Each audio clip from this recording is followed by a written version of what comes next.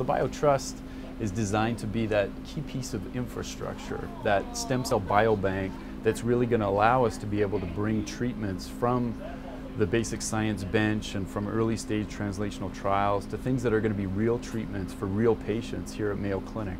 I'm going to introduce Dr. Zachary Resch, who's the program coordinator for the Regenerative Medicine Biotrust, and he's going to take us on a brief tour here to let you be able to see the facilities we have here at the Biotrust.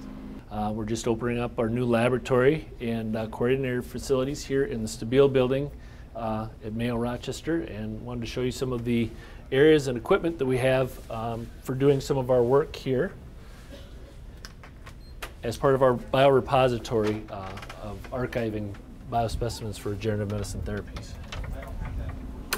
One of our first areas as we walk in the lab is an area devoted to quality control measures, specifically for a number of iPS cell lines that we have created at an outside vendor.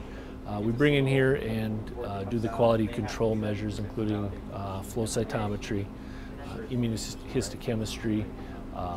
We also use PCR and various methods of validating both the cell lines themselves as they come back as pluripotent stem cells, but also in the evaluation process for germ layer differentiation and other differentiations we may conduct.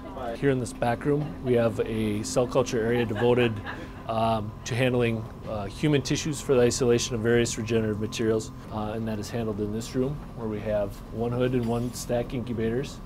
We also have a CPAX machine that we use for isolating either total nucleated cells or mononucleated cells from cord blood for the purpose either of possibility of banking in the future, but also for the isolation of mononucleated cells that might be used in research purposes. Here on the other side of the lab, you can see we have processing areas for our samples. We have a controlled rate freezer that we can either use for our iPS cells, but we also have the capability of once again, controlled freezing rate for units for the blood banks.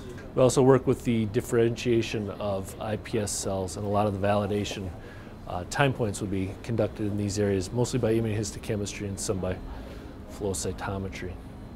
Our final area or location within the lab is isolated in that we have devoted to iPS cell culture.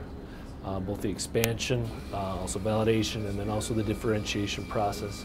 We also have one hood that's devoted to handling punch biopsies that have come over from the clinic and the isolation of fibroblasts or other somatic cell types that we might use in the reprogramming process.